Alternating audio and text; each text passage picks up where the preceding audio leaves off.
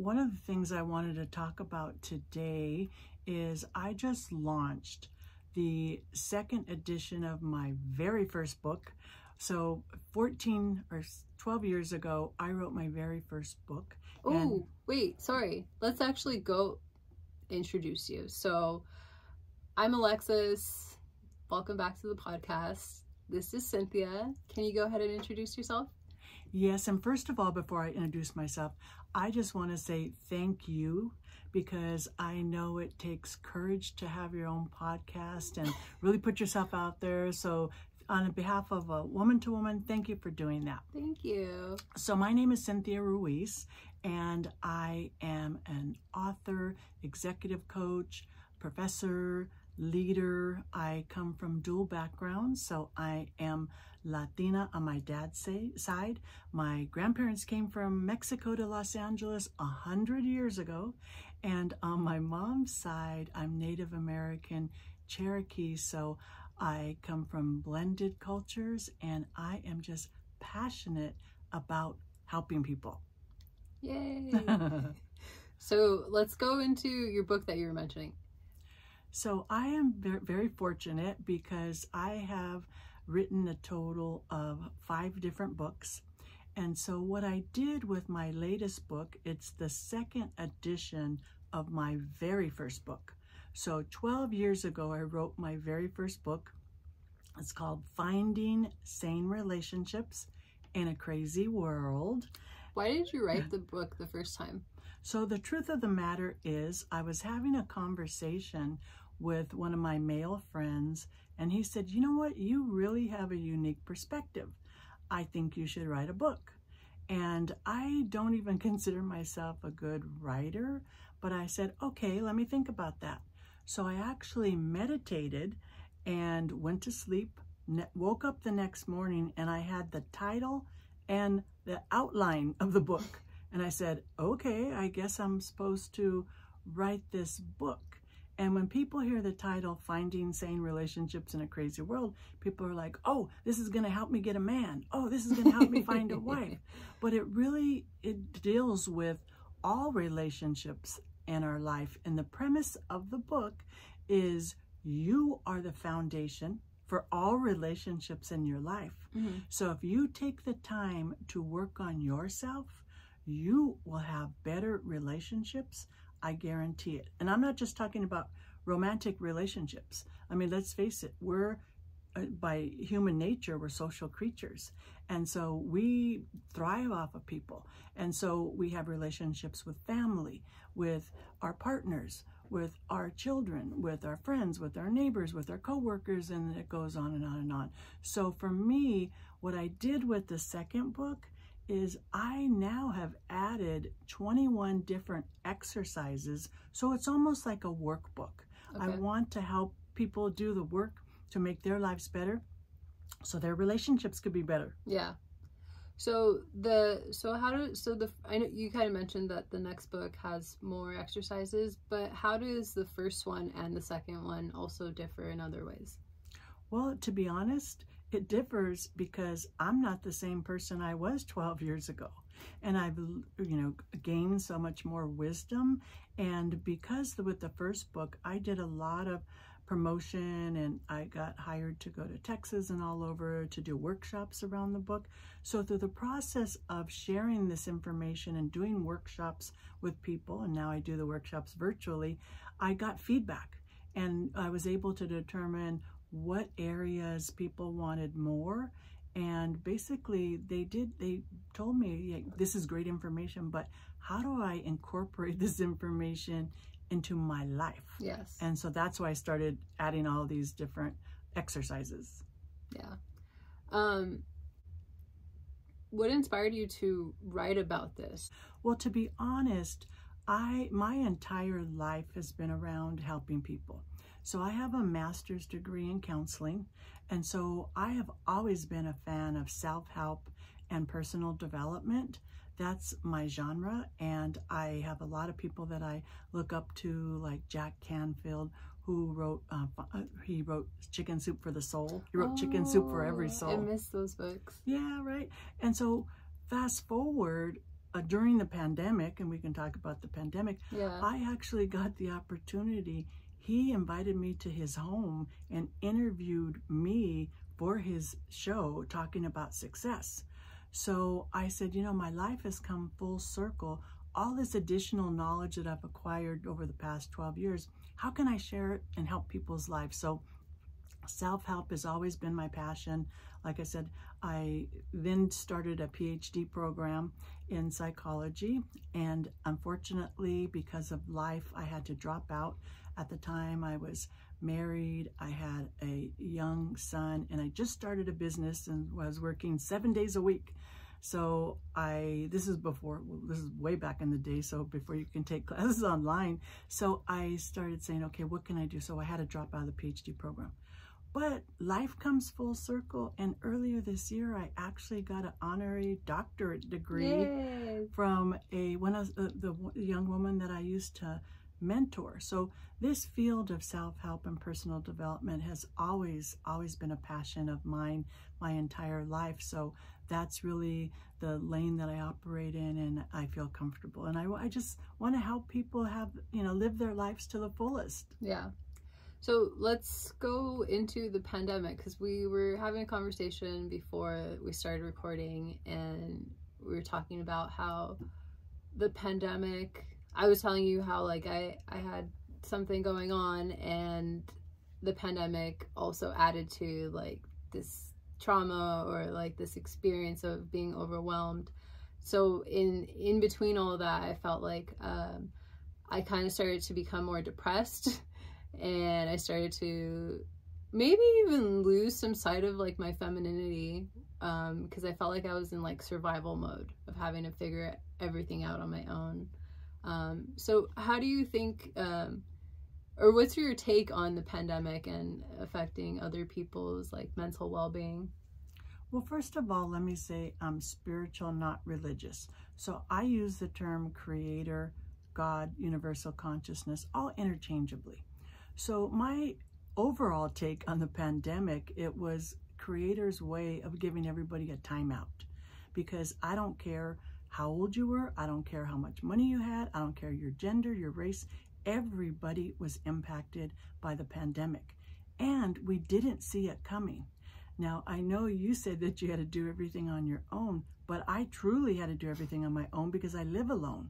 So for the year of 2020, 90% of the time I was by myself. And guess what? I was happy, because I like, okay, I have the freedom to do whatever I want when I want. I mean, of course, alone. So I like took online makeup classes, and I did all kinds of stuff. I walked every day, I danced. I'm like, you know what? I'm going to use this as an opportunity. But the reality is, because we didn't see it coming, most people did not. And some people haven't even recovered from the pandemic, because it changed everything. Everything that we knew was our normal going into it, everything from our personal relationships to our work. I mean, prior to the pandemic, I didn't hear of people remotely working. I mean, that was few and far between. But now, people demand, they want to work remotely. So it shifted everything. And it also created a lot of fear and uncertainty, because a lot of people were drinking during that because they didn't know how to cope. Right. And we were at the same time dealing with loss. A lot of people died. A lot of people lost their jobs. So it was a big shakeup that we're slowly coming out of, even though we may not hear the word COVID very often, but we still, as our individual selves, have not fully healed, because we didn't know how to. So everybody's been impacted in different ways. And as we came out of it, or coming out of it, some people have fared better than others. Right, I agree. How do you think you implemented the experience of the pandemic into your book? So because it's something that everybody felt, I think that was even more reason for me to show people that there's exercises you could do. So what I like to tell people is everybody has emotional baggage, and the pandemic created emotional baggage. Now, the way I define emotional baggage is I believe when we're first born, we're a baby and we're happy and healthy. When you want food or you need your diaper change, you cry. Otherwise, you're pretty happy. But in life, we have experiences. The good experiences create memories, but the bad experiences create emotional baggage. Everybody's emotional baggage is different. It can show up in your life as anger, resentment, fear, insecurities, shame, guilt, all this stuff that we carry around, and most people don't know what to do with it. Some people go to therapy, which if you go to therapy, I commend you. I have a brother that works a 12-step program. He is in AA and been sober for 12 years. So there are different ways to handle it, but the average person doesn't know what to do with it. So to me, with the exercises, whether it be, taking an inventory of people in your life or looking in the mirror and, identifying who you are, all these things I think are tools that someone can use in their life to release their emotional baggage, let that go, and be happy and healthy. And once you do that, all of your relationships will get better because you heal. Right. I agree. What did you call them? Exercises. Sorry. What exercises did you input into the book that you think would help people? Well, I think one of the exercises, and I've used this for a long time, is I call it the SHE test, and this is not a gender-based test, it's a self-happiness evaluation. Mm-hmm. And so I ask people to really be honest with themselves and ask themselves what percentage of the time are they happy and what percentage of the time are you not. And most people don't even think about it, they just go through life. But once you pose that question to people. I had this one woman who was a high-powered attorney, and on the outside, everybody thought, oh, she's so successful. And I asked her that question, and she said 60%. And I go, okay, 60% of the time happy? That's not bad. She goes, no, 60% of the time I'm unhappy.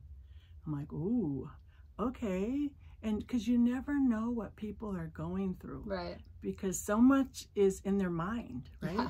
And we're not mind readers. At least I'm not a mind reader. But so you don't know what somebody's going through. And so, when you're being honest and asking yourself those questions, then the follow-up question is, okay, if you're unhappy 60% of the time, what is getting in the way of your happiness? What is blocking you from your happiness? And my answer is it's your emotional baggage. So once you identify your emotional baggage and work through it and release it, then you can work towards happiness. So, it's interesting because there was a study by Harvard University, and they did the longest study of happiness ever, over a 75-year period. And their conclusion was the key to happiness in life is not money, it's not your job title, it's the quality of your relationships. We all need people to be happy.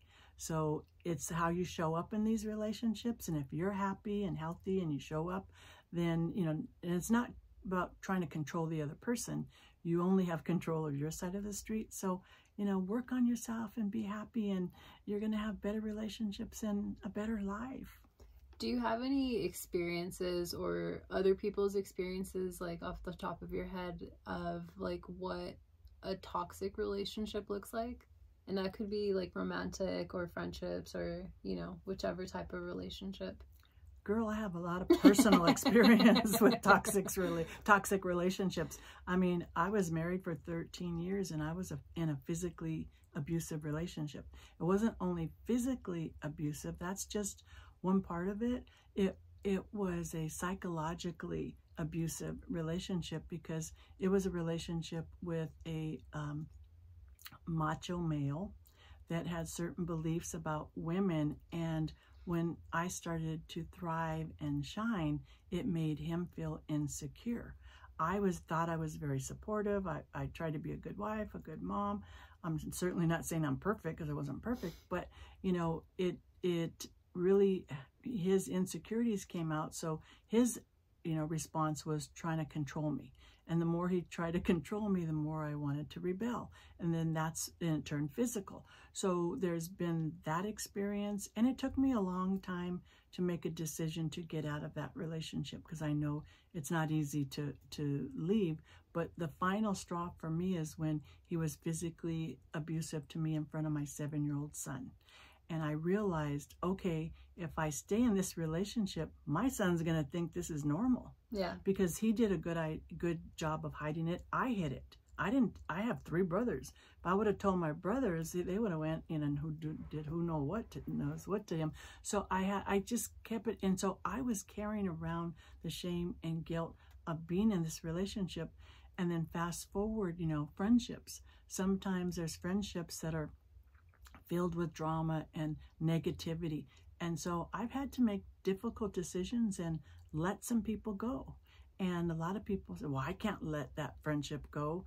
And I had one friendship because we had been friends a long time, and it just got so draining. It was so negative, and she was so much drama. Everything was drama. And I said, you know what?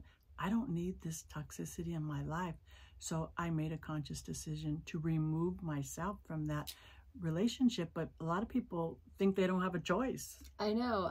And I remember that from the book that you had. The exercise was to list the people in your life, and the first word that comes to mind is how you kind of determine if you really should have them in your life or if they're toxic in your life, like depending on like those words that you think off the top of your head. Did you happen to do that exercise? Is that? Yeah, so every exercise in the book is things that I've developed on my own, that I've done myself. And so thank you for bringing it up, because the first exercise is really taking an inventory of people in your life. We just go through life and don't really think about it. But I like to be strategic in life and really kind of, I'm very data driven. So it's like, okay, where's the data? Who's in my life? Let's look around. And then it's like, how do I feel about them? And I take responsibility. How am I showing up? Because if there's somebody that's negative all the time, then I kind of have like a bad reaction to all that negativity. And so do I show up as the best friend? Probably not. So it's taking an inventory and not only looking at how the other person, makes us feel, but how we participate in that relationship. I agree. I also can relate to having a long-term friend for so long, since I was like a child, and I had held off on I knew in my head, I was like, I don't think we're friends anymore. Like, I grew apart from this person, but because of the childhood term that people say, oh, this is my oldest friend, or like I've known them since I was a kid, people feel more obligated to stay in that friendship. And it doesn't even have to have any like depth in it. It's just that's the title of it, is that's my oldest friend, I have to stay friends with them. And that's how I felt for so many years. And it wasn't until recently, I think, I decided to just like walk away from this friendship, probably about like 3 or 4 years ago. And I decided like, I don't think this friendship it felt very one-sided. It felt like this person would seek for my advice on things, or just like for me to be there for them, and they always felt that I was always there for them. But like when it came to me needing somebody, and like I mentioned, like I don't usually ask people for help anyway, and I think I felt insecure, and I felt like I couldn't trust that person to hold my most, personal experiences. I felt like there was a lot of competition in between that friendship, and I think that kind of ruined our friendship. And that's for both ends, because I felt competitive and she was competitive, and it was just like toxic. Well, thank you for bringing that point up, because that takes me into the next point. Yeah. Is one of the exercises is defining your relationship values. What are your values in a relationship? Trust, reciprocity, right, making sure it's back and forth, honesty. I mean, each of us get to decide what's important and what our relationship values are. And then once we identify what our relationship values are, then we can take a look at our different relationships and see if those values are being honored. Right. I agree. And I feel like that friendship took me, I read about this. I think it's from like, I don't know, it might have been like not a writer or something. They were saying how really friendships are relationships, and when you come out of that friendship, you also need to mourn it. Mm-hmm. And it's weird because like I didn't see it that way, and it took me a while. Like sometimes I would be like, obviously it's like it makes sense to me now, like obviously, yeah, I'm gonna think back on memories and good times, and so that's just like the mourning process of it. And I just didn't see it that way because it wasn't like a romantic relationship or anything. You probably felt guilty, didn't you? I did. Sometimes I still do, I'm not gonna lie. Sometimes I feel guilty, but I think overall it was a good decision on my end for me to do that, and for me to do that for her too, so that way we weren't just in this relationship that was like not even like, we grew apart. Yeah. And that was the reality of it. Well, one thing I like to tell people is, first of all, everything runs in cycles. Life runs in cycles. There's a beginning and an end, and everything's temporary. Life is temporary. So when you understand that, when a relationship, a friendship comes to the end of its cycle, yeah, you can end it, but exactly, you have to mourn it, grieve it. What I like to do is, bless it. Say, okay, thank you for that 10 years that I had with you. You were in my life for me to learn lessons, but I've learned the lessons and it's time for me to move on. So I show you gratitude. Now, I don't have to tell that person that. I may be saying this to myself, but it's like, okay, now it's time to move on. Just like, nature runs in cycles. There's seasons. We know that the sun's going to come up every day. The moon's going to come up every night. And so everything runs in cycles. And once you understand that, then you don't try to hang on past its time. Right. Have you ever hung on to, well, your marriage also? I was going to say, have you ever hung on to like a relationship? Oh, girl. You didn't need to. Let me tell you. So after my marriage ended, I ended it. I came out with zero self-esteem. So what did I do? I jumped into the first relationship that came along and stayed way too long because it was an unhealthy relationship. But because my ex-husband had planted in my mind that, oh, you're not this, you're not good enough, you're blah, blah, you'll never find anybody, blah, blah, blah. So I hung on to the first thing that came along, and I'm like, oh my God, it was not a healthy relationship. So the final straw was, he says, either you marry me or I'll never talk to you again. And I'm like, okay, I gotta go. Bye. Do you think that was a marriage proposal somewhere in there? Because I didn't hear anything like that, and I gotta go. So yes, of course, we've all been in situations, and I'm no different. I'm human. I have I like to say we're spiritual beings having a human experience. I've had a lot of human experience, but what I'd like to say is I think hopefully I've learned from those experiences and worked on myself and become a better person. Are you constantly working on yourself? Working on yourself is an ongoing process until the day you die. I mean, because if you stop, then you stop living. Because again, living is evolving, and to me that's where you started earlier about asking what's different in the book. Over 12 years, I'm different. Yeah. And so I hope that's reflected in the book, that, I've updated it to include me, who I am today. And of course, I'm not the perfect person. I compete with nobody except for myself. I wake up and say, I want to be a better person than I was yesterday. I'm not competing with people you see on TV or anybody else. Because, excuse my language, I don't give a shit. But I want to be the best version of me. So one of the books that impacted my life was a book called The 4 Agreements by Don Miguel Ruiz. He's same last name, but no relation. And it's like simple Toltec wisdom. Be impeccable with your word. Words are powerful. You know, be careful with what you say, especially the self-talk that we give ourselves. You know, don't assume anything. Don't take things personal, and always do your best. So I always try to show up and be the best version of me each and every day. And again, sometimes I get it right and sometimes I don't, but you know what? I keep going. Have you ever, I can sense that you don't compete with people, but I am curious, have you ever felt that people are competing with you? Oh, absolutely. And the sad thing about it, it is been the women have been the worst. Yes, I agree. But you know, it's men have helped me along my career, but the women have been competitive. But I think it's not their fault, because I think that's what society does to us. It pits us against each other. But I get so many compliments today, because what they tell me is that you're one of the few women that help other women. So I help other women not to get anything back, just because I know how difficult it has been for me in my life as a trailblazer.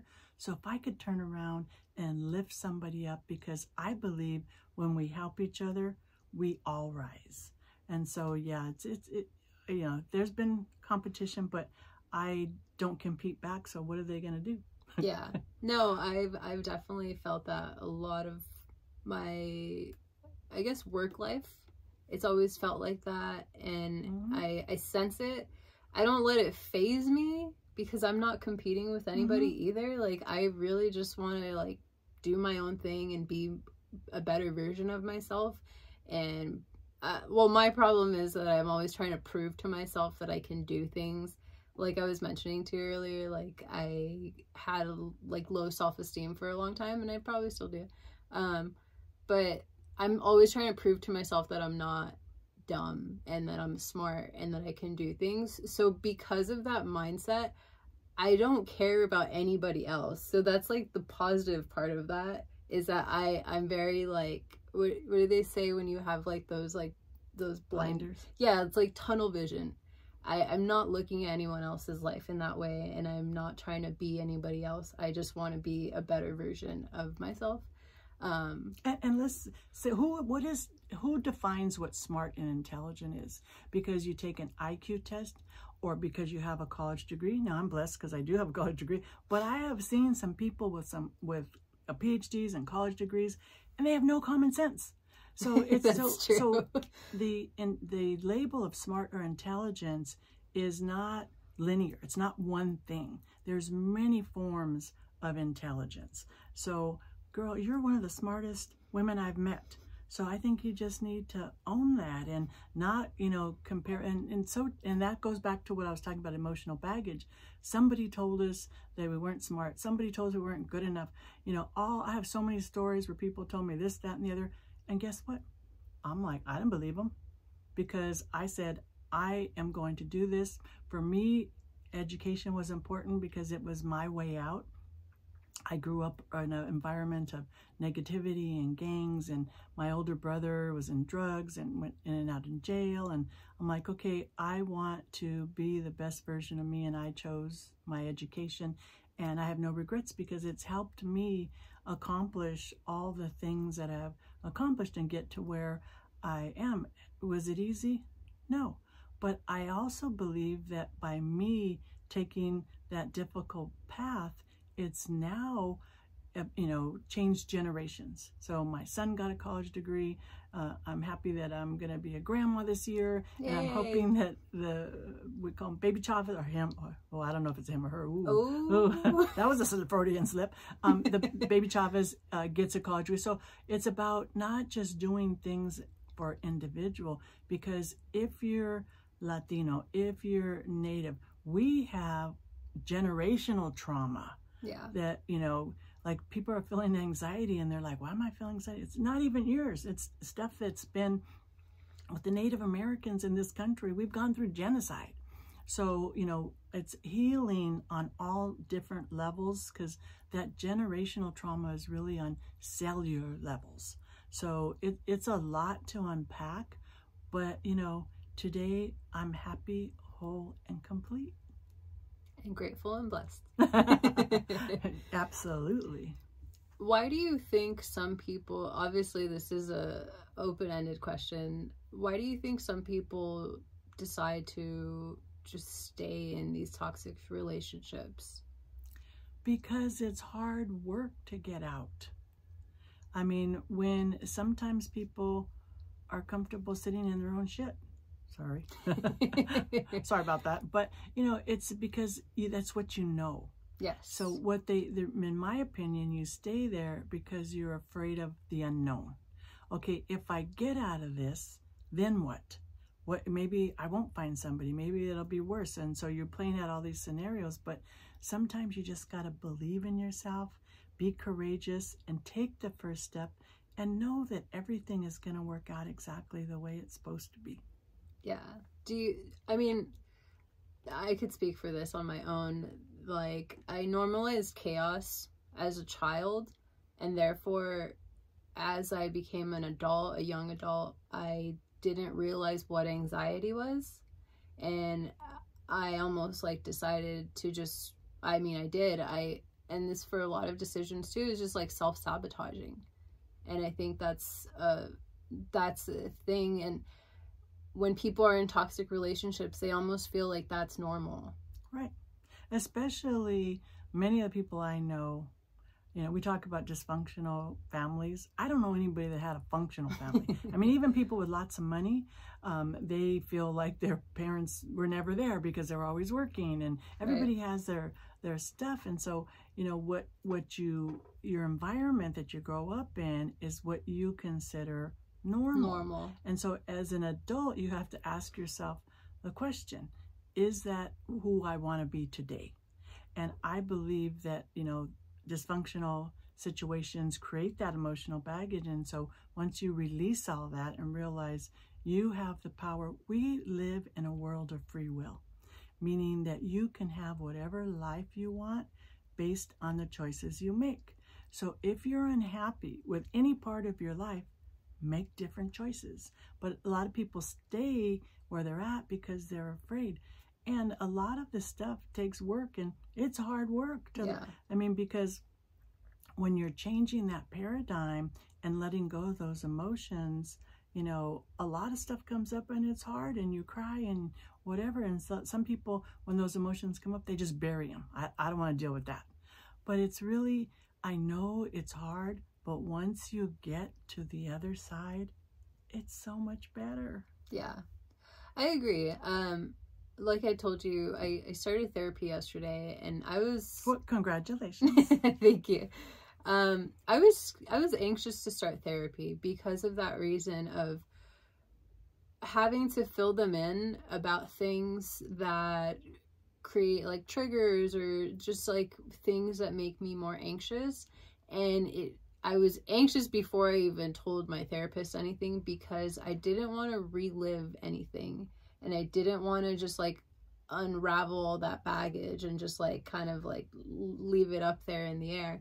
I wanted to just like not say anything, but the other part of my brain is like, no, I need to. Then it's kind of pointless if you don't say anything. Yeah, exactly. And so the other part of my brain is like fighting with another part of my brain that's like, no, you need to go to therapy like now. Right. And the other one is like, no, you should just like ignore everything and leave it. Well, and let me tell you from my personal experience, and we've talked about this before, because I experienced a lot of sexual trauma when I was young.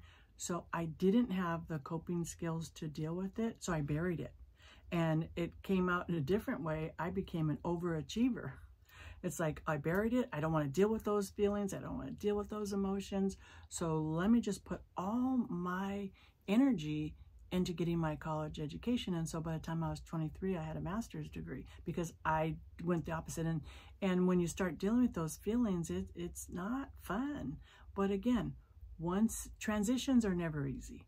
But once you get to the other side, you know, you ask yourself, what took me so long? What was I waiting for? Because a lot of it, the anxiety and those emotions only exist in your head.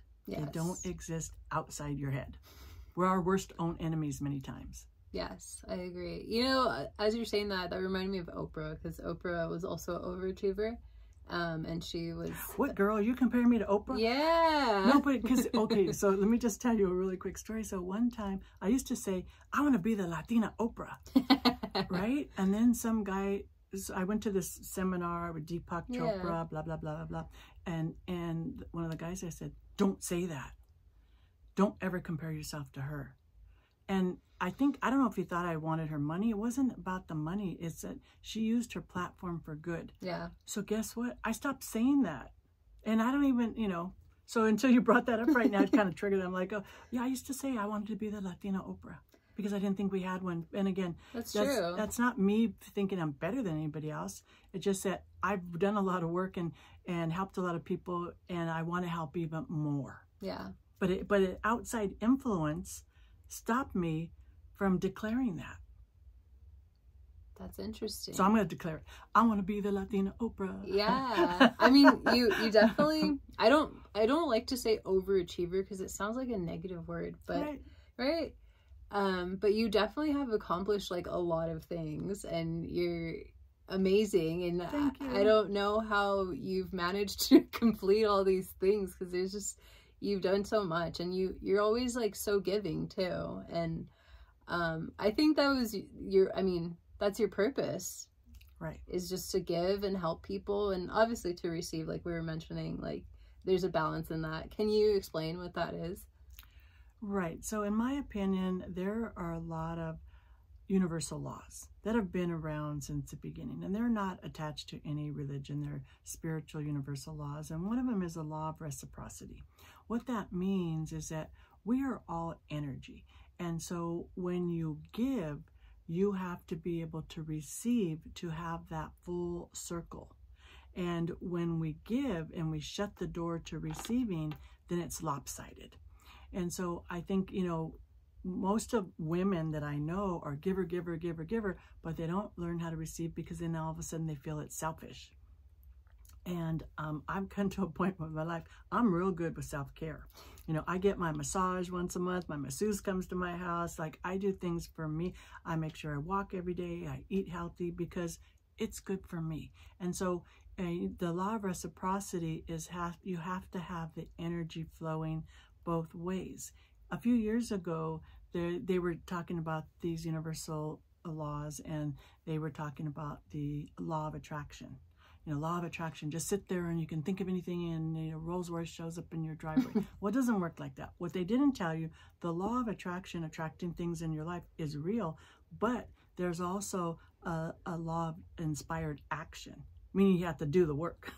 You can't just sit there and think it and it's going to happen. You have to do the work. And when you're passionate about something, you tend to, do the work and be happy about it. And that creates a different vibrational level.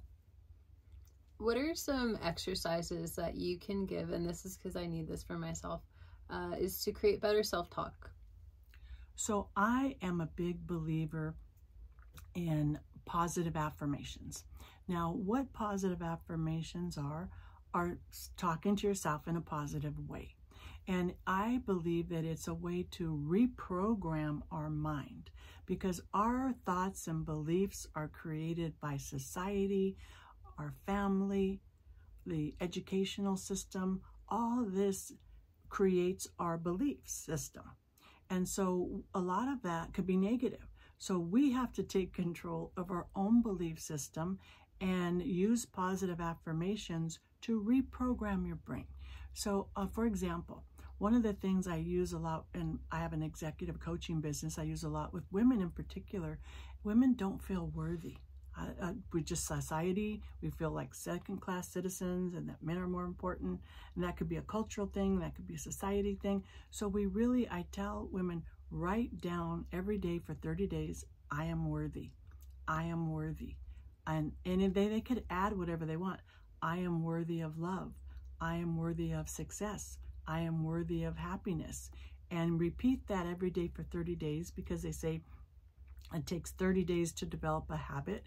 And so I want your habit to be self-talk in a positive way. And to me, positive affirmations are such a powerful thing. And when I do in-person workshops, I have everybody standing up doing positive affirmations, and it feels good. And everybody's like, yeah.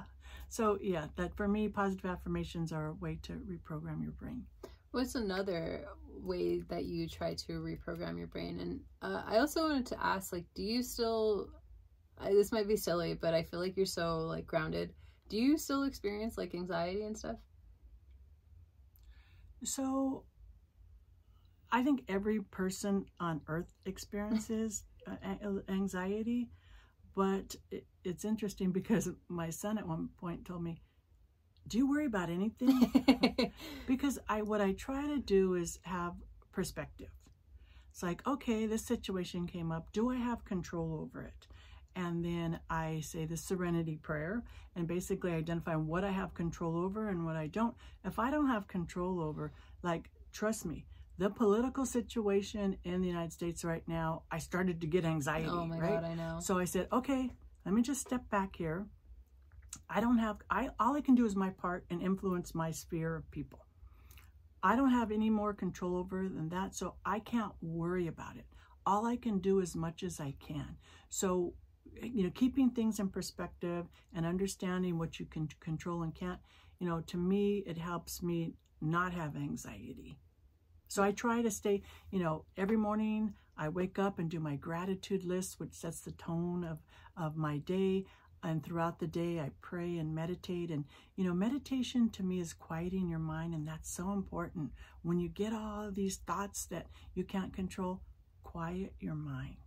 Meditation. And if anybody out there, is new to meditation, go to my website. I have a 3-minute, 5-minute, and 10-minute guided meditation that can help you quiet your mind. Because when you quiet your mind, then you have no room for the anxiety.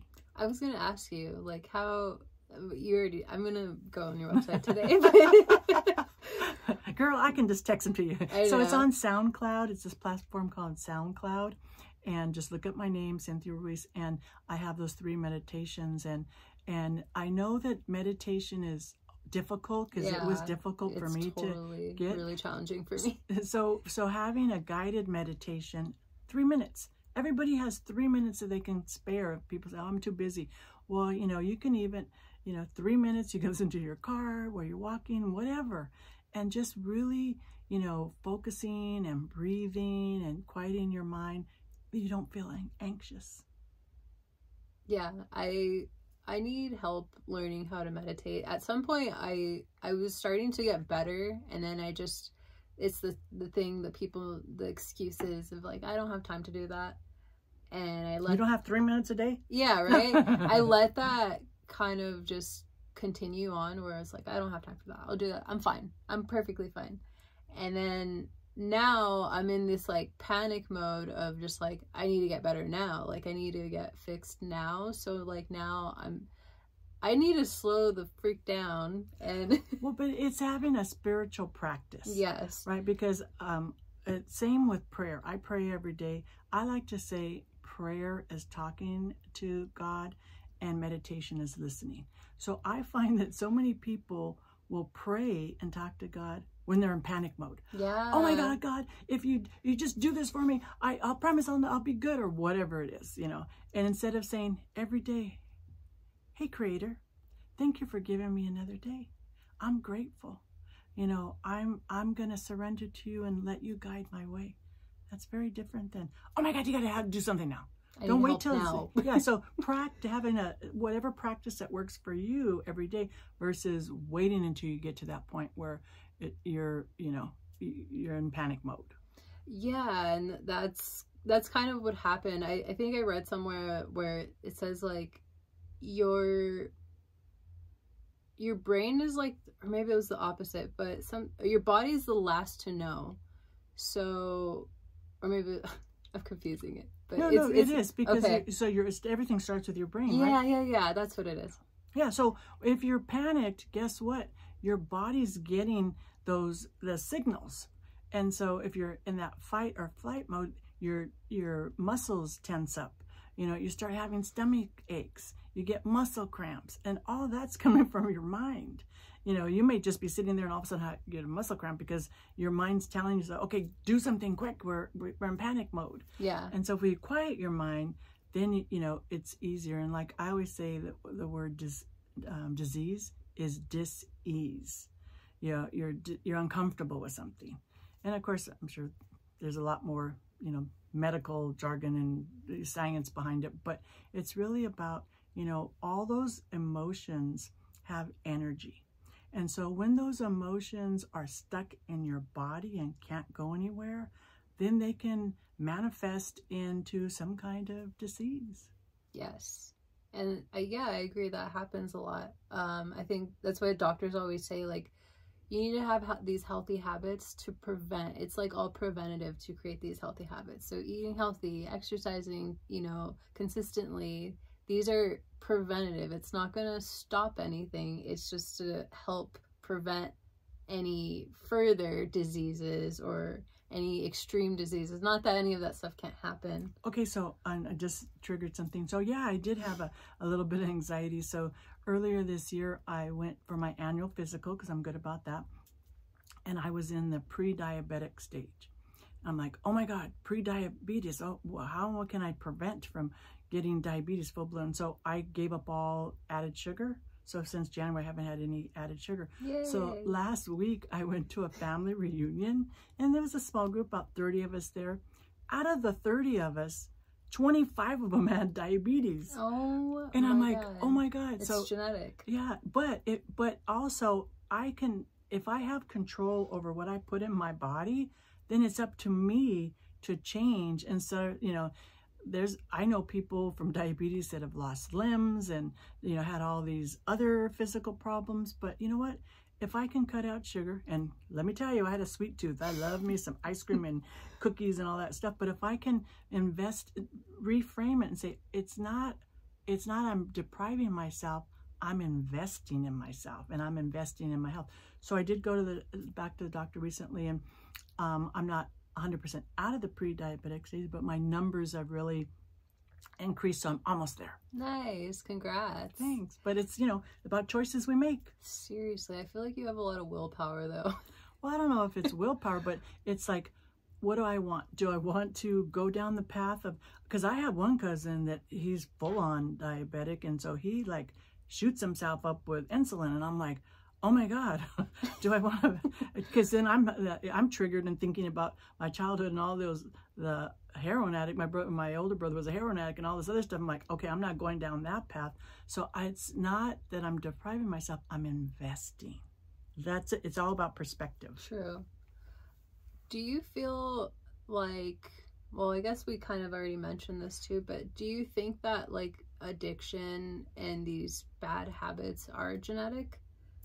So I do believe, that's whole nature versus nurture. I do believe that like diabetes is hereditary, but I also believe that we can do our part as much as we can to try to prevent it. So I think it's a combination. I feel like life is not always black and white.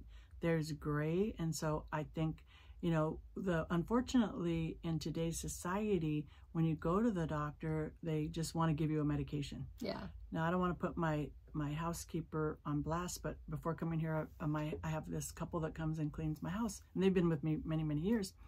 And the husband was ratting out the wife, saying that, and she's the same age as me, she's on a total of 21 medications a day. Oh, wow. And I'm like, what? Because then what I'm thinking, that's hurting her liver, her kidneys, all that stuff that has to process it. And I'm like, what doctor, doesn't she have like a primary care physician that says 21 medications is probably not a good idea? Yeah, like who's allowing that? Right. But I think that, and I asked her about it, and she goes, well, they gave it to me. And I'm like, going back to choices, we have to also take responsibility for our life. And yes, doctors are important, but at the end of the day, we need to be responsible for our own health and wellness. And when I talk about wellness, it's mind, body, and spirit. Yes. And then, okay, so let's tie it back into your book again. So when you're taking care of yourself, would you say that you're able to gravitate healthier relationships? Absolutely. Right? Because if you're happy and healthy, you're going to have a lower tolerance for those toxic relationships. And, it goes back to keep saying about choice. You have a choice of whether or not you want to participate in that unhealthy relationships. Now, the only caveat there is family, right? Because we don't necessarily get to choose our family. But what I talk about in the book is that we can choose how we participate and how we show up. Because I don't know about you, but every family I know has some kind of drama. Yeah. And so do we want to participate in that drama? Sometimes you got to love people from far. And, obviously we have, gatherings and stuff that you have to go to for family obligation, but doesn't mean you have to, like in my family, if everybody starts getting drunk and crazy, it's time for me to leave. I don't need to participate in that. Loved them, I showed up, but I don't need to participate. Do you drink at all? Actually, I don't. Okay. But don't get me wrong. I haven't drank in probably like about 20 years. Okay. But there was a time in my life that I drank quite heavily, to be honest, if I'm being, full disclosure here. And it was when I was I didn't know what to do with all that sexual trauma that I was carrying around. I was trying to bury those feelings. And a lot of times people, their emotional baggage, they bury it with alcohol addiction, drug addiction, sex addiction, gambling, something else, right? A distraction, shopping. Right. And so once I was able to heal from the sexual trauma, and ironically enough, and we've talked about this before, so it wasn't, I forgave myself, I forgave the perpetrator, but it wasn't until I forgave myself that I truly healed. And so then I didn't need to drink. I mean, I wasn't trying to cover anything up because I didn't feel that pain anymore. Did you have like a aha moment, like, this is why I'm drinking? Like, when did that come out in your mind? Like, well, it's kind of like, what am I doing here? Okay. Like, it's like, this is not healthy. And it's like, okay, well, I have responsibilities and I never wanted to impact my responsibilities, so I need to change. Nobody else is going to change for me. So I just let it go altogether, and honestly, don't miss it. I can be in social situations, doesn't bother me, because just like now with, not eating, added sugar, doesn't bother. I can sit there and watch you eat a cake. I don't really care. It's just not for me. Yeah, that's really cool that you can do that. Because for me, and I would say I'm going to blame Jesse on this because he's really bad with sweets. Okay. I never used to be a sweet tooth person. I'm more of a savory person, so I like chips and stuff. But he really loves sweets, and now that we've been together almost 4 years, we eat sweets, and now we're working on it together actually these past 2 months, just like trying not to have ice cream. Ice cream's hard. Yeah, right. But refined sugar is so bad for you. And I know people that are like addicted to soda. Thank God I never really cared for soda. Same. But there's everybody has their things that they get addicted to. Full disclosure, I'm addicted to coffee. Oh, okay. I have to have my 1 cup every morning. Now, I don't have it the rest of the day, but to get me going, I don't know if it's a psychological thing or physical thing, but I love the way it smells. I love the way it tastes, and having that coffee in the morning is just my thing. Is it the same type of coffee, or you change it up? I grind the beans, smell the beans, and savor it. It's like the process of all of it. Yeah, but I don't add sugar. Okay. Wow. Do you add creamer or anything? I add a sugar-free creamer, so I do. Oh my so God. I can't have it just black. But everybody has to figure out what works for them in their life. And to me, if that's why I wrote the book, if I can show you some tricks and exercises to help your life better, then I've made a difference. And this week I was at a meeting, and some woman that I didn't really recognize came up to me, and she goes, I took one of your classes and worked with you in one of your workshops, and it changed my life, and da da da. So that's where I get my rewards, from hearing from so many people that I have made a positive difference in their life, no matter how small, no matter how big. That feedback is what keeps me going, and why I do what I do. Yay. I might cut this out, but I did want to ask because I found myself. Okay, if you said you're going to cut it out, then do you want to talk about it? Okay, no, I do want to talk about it, so I'm not going to cut it out. I did want to ask though, because I found myself doing this as in my late teenage years and early 20s. I found myself seeking the same partner. So like I was going for like the same type of guy.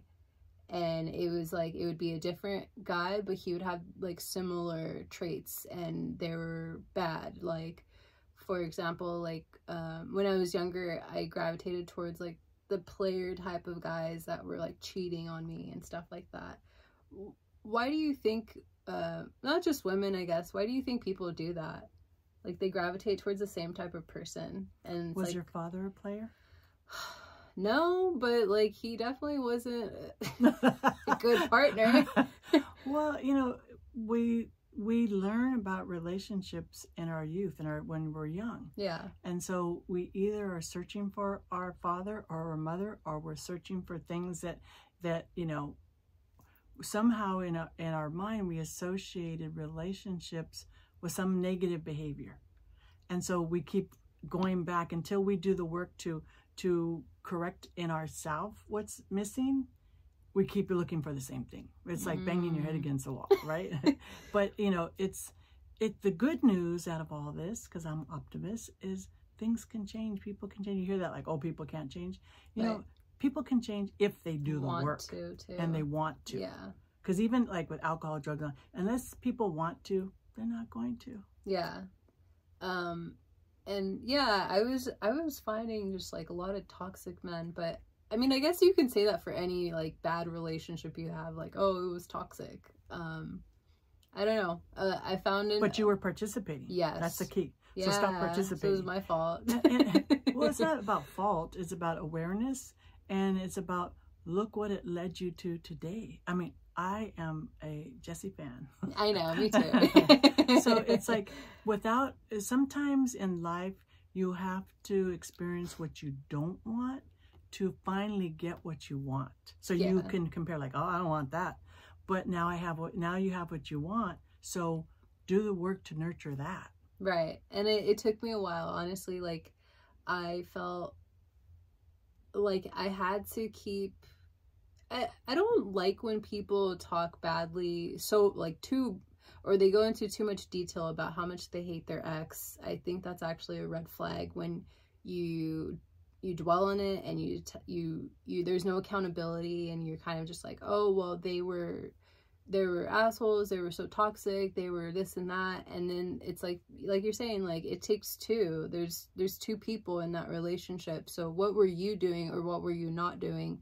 Well, when I hear people say that, and we hear it a lot, that means they haven't healed from that experience. Yeah. They haven't grieved the divorce. They haven't, learned their lessons. They haven't healed from that because they're still hanging out. Or else, have you ever heard me talk about my ex? No. Because it's the past, right? Only to give me advice or something. Because it's the past, and why would I talk about that when that's not in my present? True. We have to live in the present.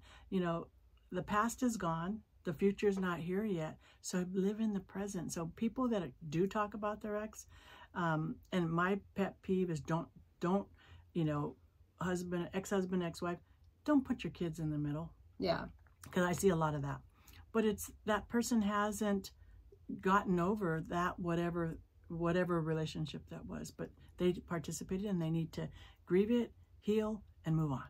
Yeah. And I feel like with me, I did start doing that in my later 20s, where I started reflecting about what I was doing. And I started reflecting a lot about like, okay, I can take accountability for this failed relationship, or like I didn't want this or that, or I started looking back and reflecting a lot. And I think that's what helped me decide what I wanted and what I didn't want in a partner, and that led me to Jessie.